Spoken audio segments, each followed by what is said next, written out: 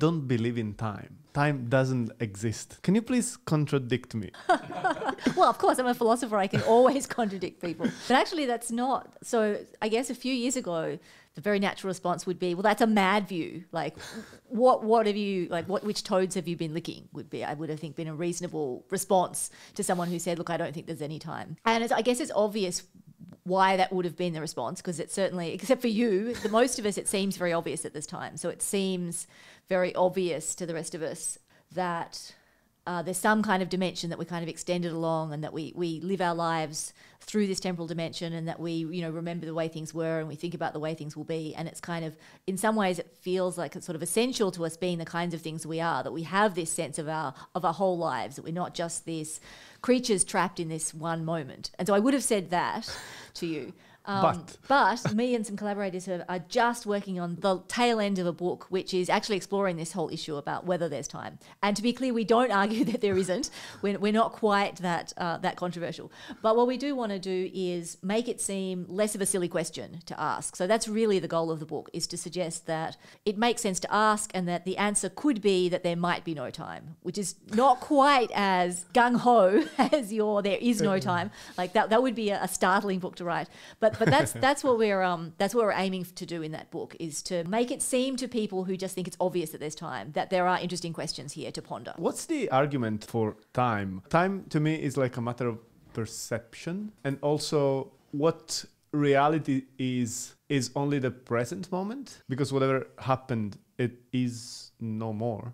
And whatever has to happen, it doesn't exist yet. Very nicely articulated. That's a potent view in philosophy, which philosophers call presentism, which is exactly that view, that there's really only this present moment. Past things did exist, but they don't anymore, and future things will exist, but they don't yet, which is not quite as poetic as you put it, but it's exactly that thought. And that captures nicely the idea that there isn't a dimension. So it's not like, you can think of three spatial dimensions and things extended along them, and that view precisely is the view that there's not this kind of fourth temporal dimension. There's literally just this moment, and it kind of changes as new stuff happens. It's interesting that you're thinking of that as a view on which there's no time. I think many people who have that view think of that as a view in which there is time, but it's not a dimension in the way that space is. People who are motivated by that view think that something wrong happened when Einstein came along, that, he was a smart chap and all, but they think that his way of conceiving of the world is this kind of four-dimensional manifold where time is just another fourth dimension, albeit it's not the same as the spatial dimensions, but it's kind of similar in various ways, right?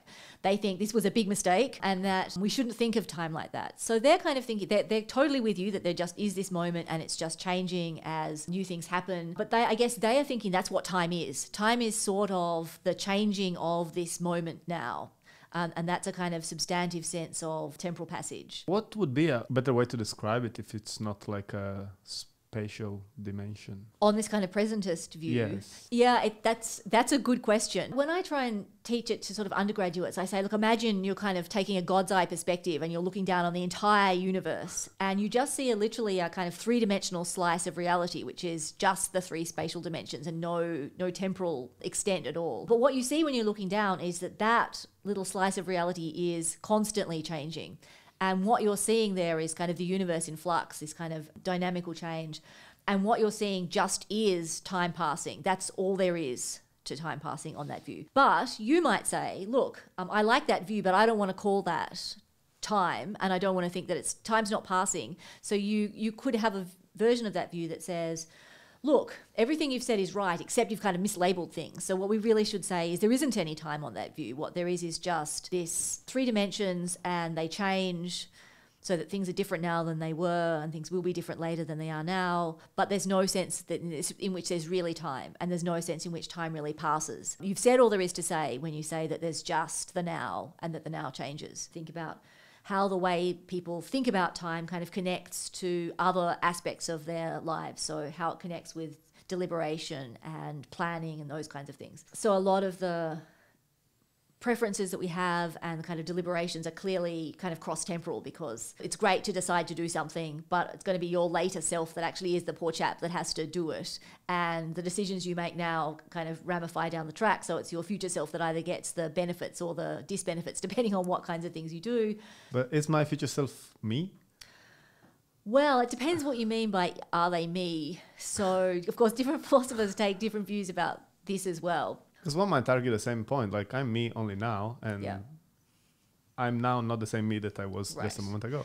Yes, so that in fact would be my preferred view of the matter. But there is a kind of stark divide there's a divide in philosophy between people who think that your future self really is you, albeit they're going to be different in various ways, obviously. But they are kind of imagining you as existing at multiple points in time, and it's the very same person, albeit that person was a baby and consequently very different to the current version. But in some sense, the thought is that it's the very same entity kind of moving through time or being or existing at different times. So that's kind of one view. I haven't done any empirical research on this, but my guess is that if we ask people on the street, well, we wouldn't want to ask them like that, but if we did this a bit more carefully, my guess is that people probably think that's probably the notion that people are generally speaking going with, which is that their future self is them in some fairly straightforward sense.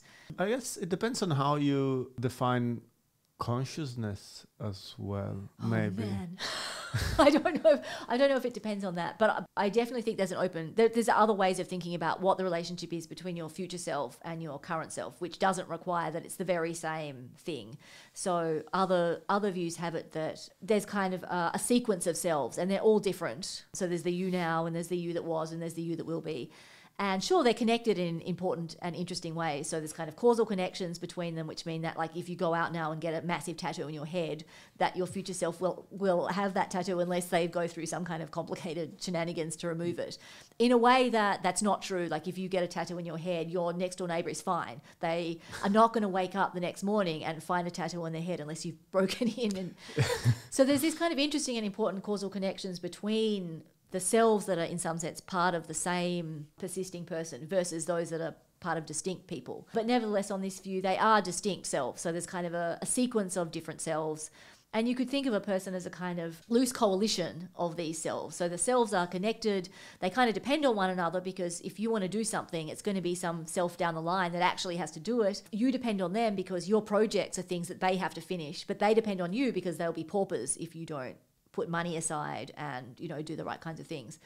So that's a quite different way of thinking about selves as like a group, but a kind of diachronic group where the members of the group are kind of exist at different times.